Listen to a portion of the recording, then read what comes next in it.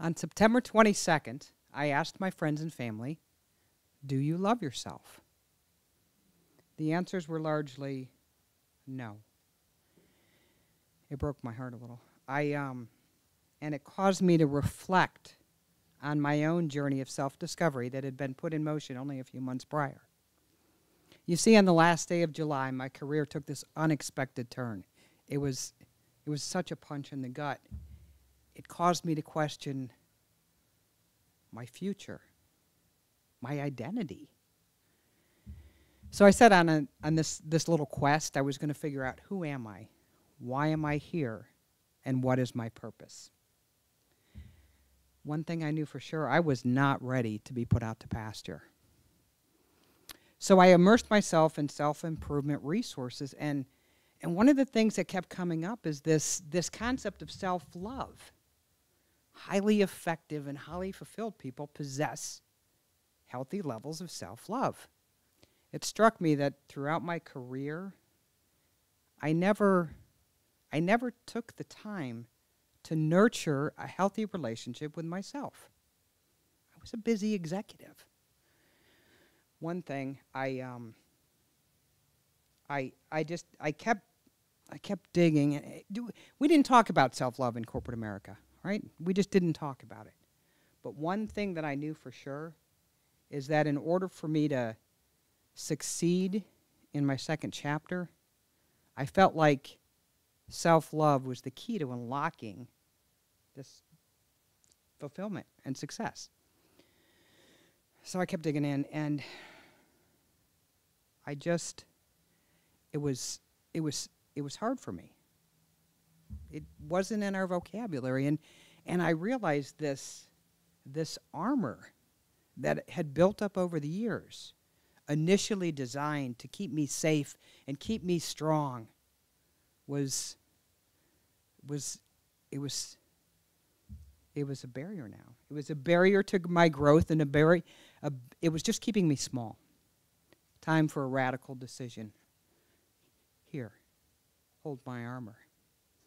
With renewed vigor, I reached out to my friends and family, and I asked them, do you love yourself? And the responses were mixed. Some, like my friend Anne, who is one of my more successful friends, of course I love myself. Oh, yes, I do. But most of the other responses were fairly negative. Nah, not so much. No, I really don't. That's not any of your business. I'm getting better as I get older. And then I had this conversation with my niece, and it had such a lasting impact on me. I reached out to her, do you love yourself? And she came back and she said, meh, I'm working on it. I'm getting kinder to myself. And then she said, society makes too much money off self-hate. Geez, are you kidding me? I never even thought about that, right? Billions of dollars a year on bottles and Botox and pills and potions and creams and conditioners. I never thought about it. But as I looked back on the responses from my friends and my family, it was society's influence. Self-love is selfish and narcissistic. It's a false belief perpetuated by outside influences. And then this happened.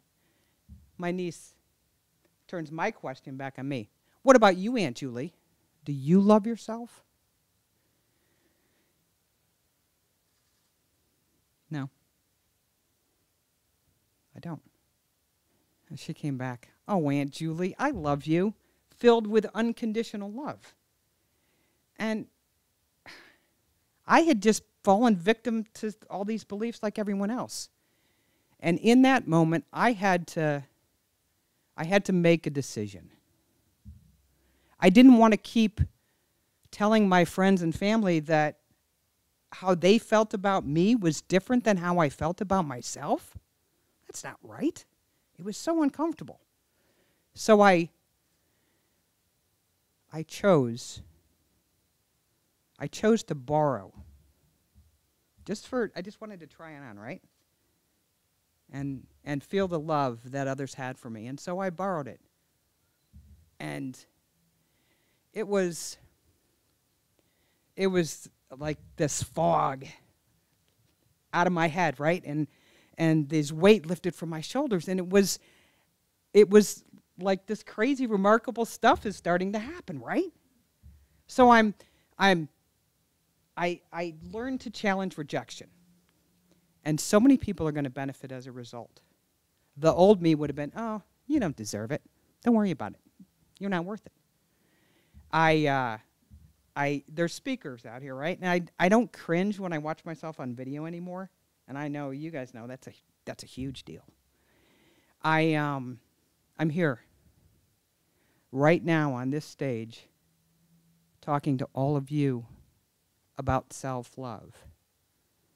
And Monday, I got a new job, and I start next Monday. Ooh, go me. The puzzle pieces are all fitting together. I'm so psyched. So, do you love yourselves? If you do, man, spread that stuff around like falling leaves on an autumn breeze. We need it. We need it. And if you don't, please, lighten your loads. Borrow some of the love that others have for you just for 24 hours. Try it on. I can promise you it's life-changing. You're going to be a better parent, a better leader, a better human.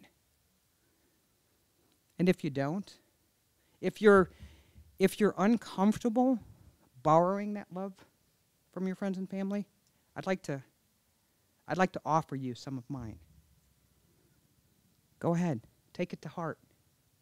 The world is waiting for you. Thank you.